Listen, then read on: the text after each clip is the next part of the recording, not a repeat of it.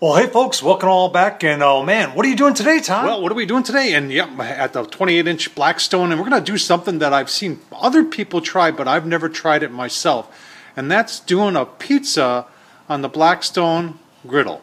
And I've got a Papa Murphy's medium take and bake that I'm going to get prepped up here. I've got the Blackstone on high, and I'm going to let it get nice and warm or hot.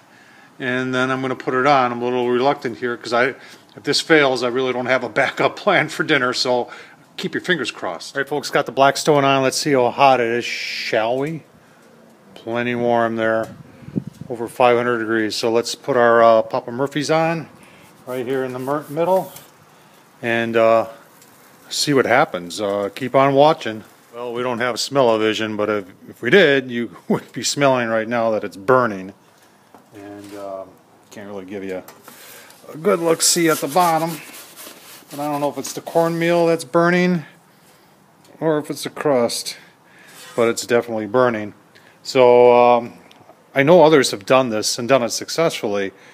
Apparently I cannot. So I'm going to let it go a little. At this point I might as well just keep on going because, like I said, the crust is, I think, pretty much burned, unless that's just the cornmeal that's burning.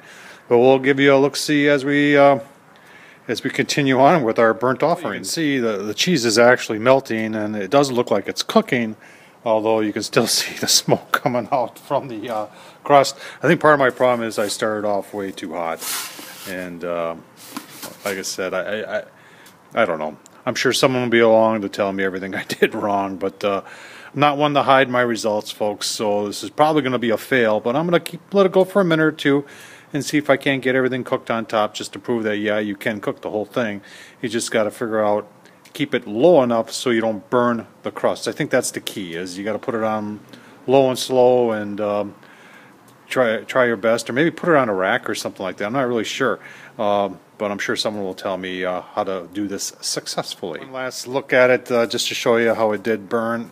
Oh yeah, that's crispy right there. That's nice. If you like burnt pizza, I got one waiting for you. Folks, like I said, I post them whether they turn out or whether they don't, and I will give this a shot at another, try it another time. And as always, leave your comments. I'm sure this is a thumbs down.